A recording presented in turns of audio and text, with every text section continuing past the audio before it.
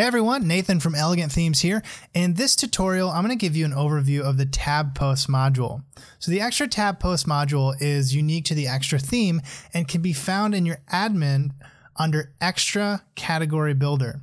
To get to the tab post module, we need to create a new layout or open an existing one. So just for simplicity's sake, I'm going to go ahead and open up one that I've created already that has the tab post module in it. So for me, the tab post module, I placed two of them here, but really I only need one. I placed two so you could see the differences in a full width tab post module and a tab post module that shares a row with another module. I'll show that to you on the front end so you can get an idea of what I'm talking about. So here's the front end of my site.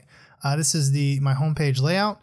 And when I scroll down, I have two tab post modules present. One here sharing a row with another element, or another module rather, and one here that goes all the way across. And the main difference in styling is that the one that doesn't have room to display all the different tabs simply has these arrows up here, and you kind of have to go through the tabs on your own using these arrows, using these navigation arrows. But down here you have the tabs visible, and it's just a matter of jumping to the next tab that way.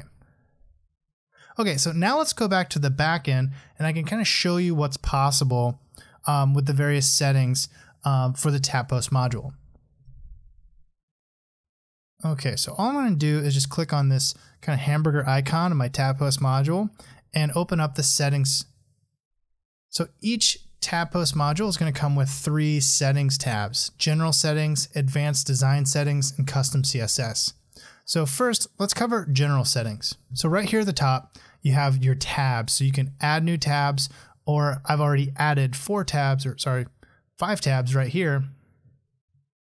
And these are just some of my primary categories. To add one, it's really simple. When you add a tab, you get a category, drop down here, you choose what you want, and you can also choose to display featured posts only. I don't actually want another tab here, so I'm just going to leave the 5 that I've already created.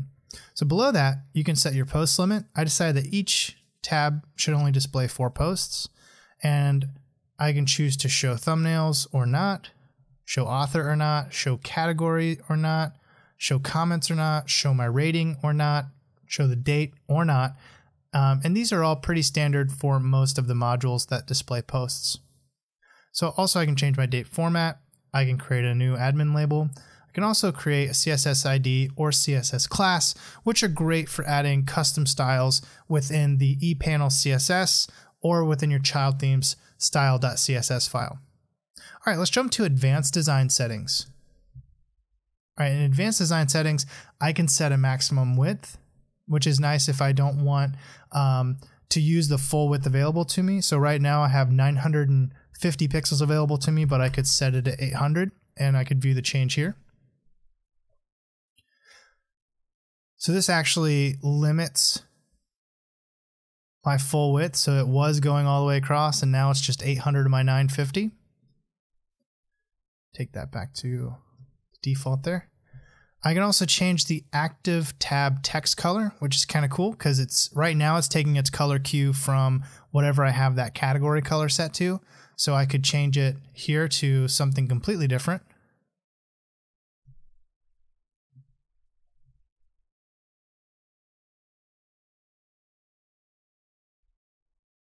And you can see now that's taking on purple as opposed to matching that orange, which was what the category color is. I can also change the active tab background color.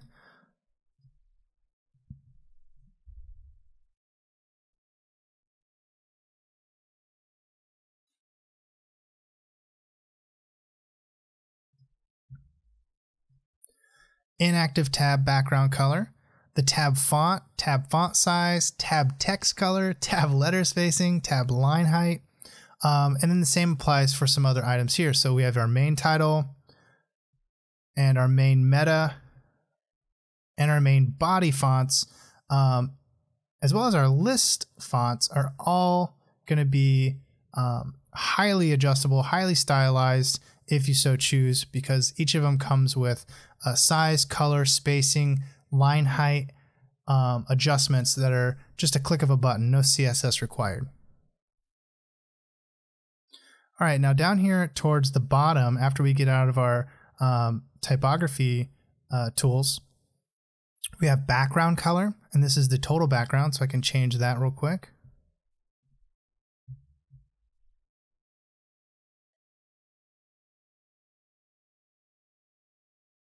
So this is a total background color I can change, which is a really great feature.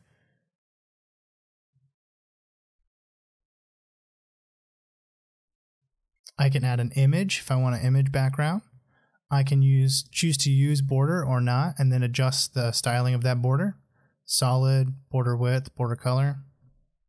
I can also change the margin and padding by just adding the pixel number values to these text boxes right here for top, right, bottom, and left. And finally here, I can also choose the post format icon background color, as well as remove the drop shadow or add border radius. Add or adjust border radius rather.